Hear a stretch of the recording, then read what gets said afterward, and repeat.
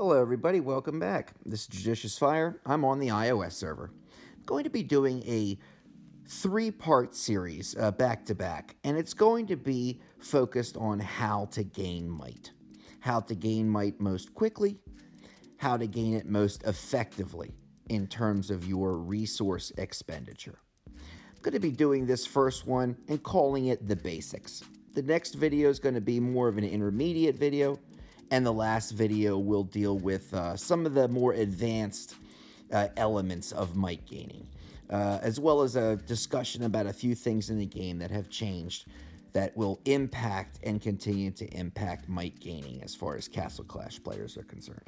This is our basics video.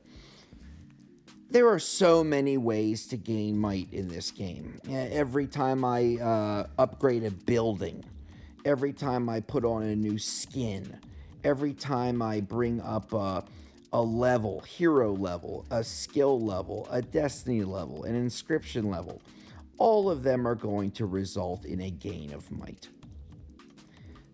The number one way to gain might in this game is through opening a new hero.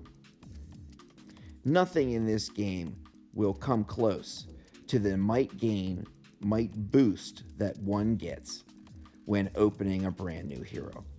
And I see this. I see that as a new hero is released in the game, maybe that particular day I might get somewhere around 10,000 more might by the time the entire upgrading process is complete. That is because a new hero has been added to my altar. Right now in Castle Clash, as of the recording date of this video, we have 103 spaces available in our altar. I've gotten to a point where I have fully maxed out every hero in the game. With the exception of skins.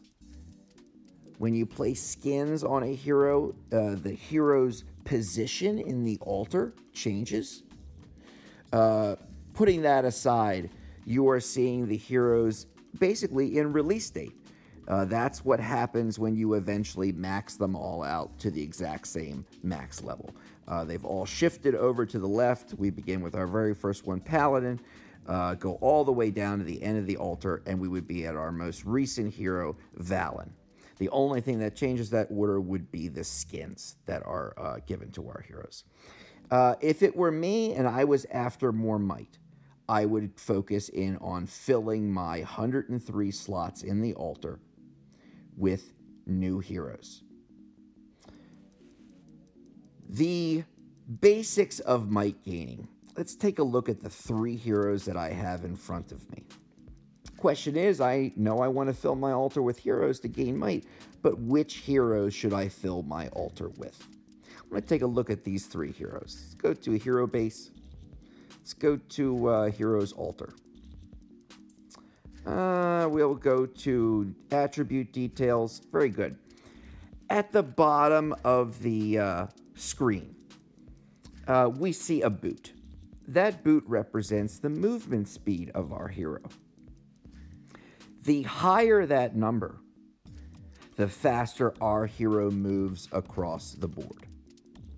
Lower the number, the slower our hero is. IGG Castle Clash, for whatever reason, decided to base might on the movement speed of our heroes. Ninja has a movement speed of 310. Let me back out, go in, go to Paladin. Paladin has a movement speed of 195. Paladin is slow like a big truck, whereas Ninja is fast like a race car. IGG Castle Clash based our might on movement speed.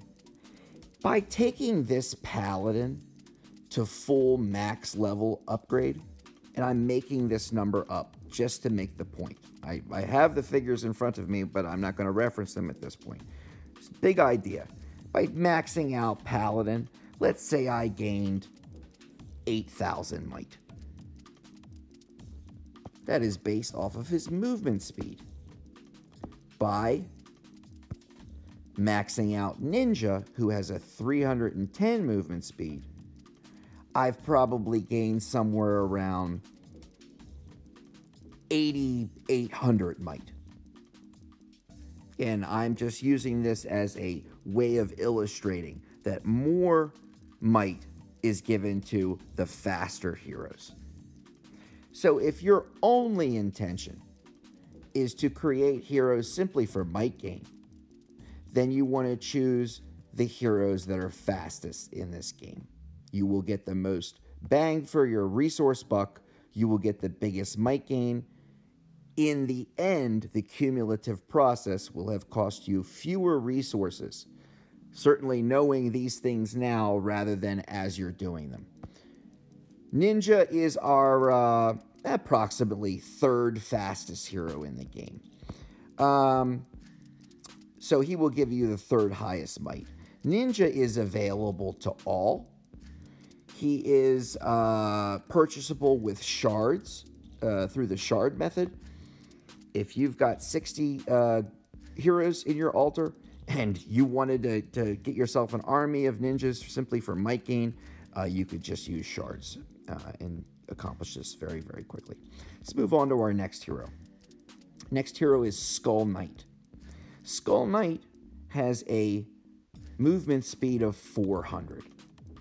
Skull Knight is tied as number 1 or tie number 2 as the fastest hero in the game.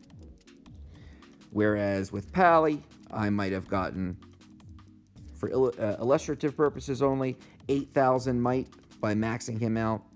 With Ninja, I got 8,800 might. Skull Knight might give me 9,200. So I'm getting 1,200 extra might by doing the same thing that I would have done to Paladin.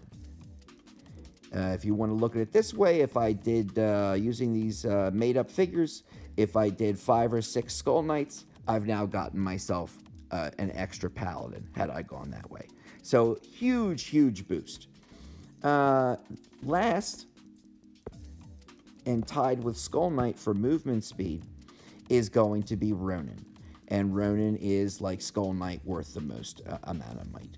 In this case, 9,200 to the Pallies, 800, or to the Ninjas, 8,800.